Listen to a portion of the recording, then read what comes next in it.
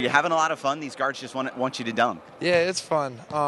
You got to do other things too, but it gets people excited, I guess. So get a couple alley-oops, couple dunks. It's always good. Watching you in the low post, I mean, there's just so many tools. Do you feel like you're maybe one of the underrated guys in how skilled you are? I mean, you hear about young kids like Nerlens Noel, but I mean, you look at you working in the post, it seems like you have every tool that you can have. Yeah, I'm very comfortable down there. I think it'll be different at the next level. You can't really pack in the paint as easily. In college, you always have a guy just sitting in the middle of the lane, kind of packing it in. So it'll be interesting to see how my game translates, but I'm very confident in what I can do on the block. For you, obviously, I think we know your body of work, and sometimes they say, that can be a detriment because then all of a sudden the potential word goes away. Right. But do you feel like there's more to your game than we've even seen so far in 4 years in college? Yeah, I mean, I'm as high on myself as anybody, so I feel there's still room to grow. I don't think I've reached my ceiling, and I'm just excited to show what I can in workouts, and then let people see me in a different kind of game. Obviously your brother had some success last year or this year with Indiana.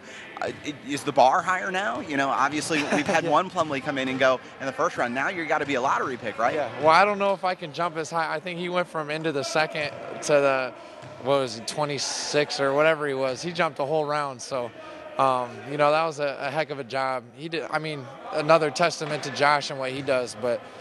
He had a great pre-draft and really handled the workouts well, and I'm looking to do the same. What do you feel like you're going to bring to an NBA team? I mean, I think we can kind of see it, but as you sit down and talk to NBA teams, what do you bring to an NBA team?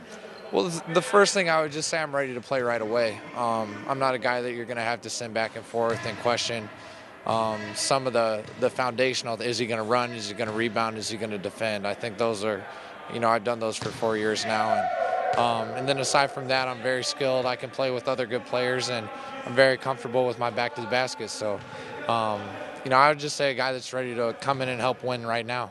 Watching you play with some of the guards that are out here, you start to wonder, what is Mason going to look like playing with NBA caliber guards, some of the best in the world? Do you fere like playing with an elite level point guard is really going to blossom your game? Yeah, I mean, I can just say from pickup at Duke when Kyrie comes back, to me, there are a lot of great point guards in the league. He's right up there with any of them, but you get a couple baskets that are just so easy playing with a great point guard, and it can get you going. So, I would love to play with a great point guard, and I'm looking for a situation like that in the league. What do you feel like's maybe an underrated part of your game? Something maybe we don't get to see you do nearly maybe as much as you'd like to. I would say my passing. I think I only average about 2 assists a game, but I think I do a good job of finding the open person, especially shooters spotting up and things like that.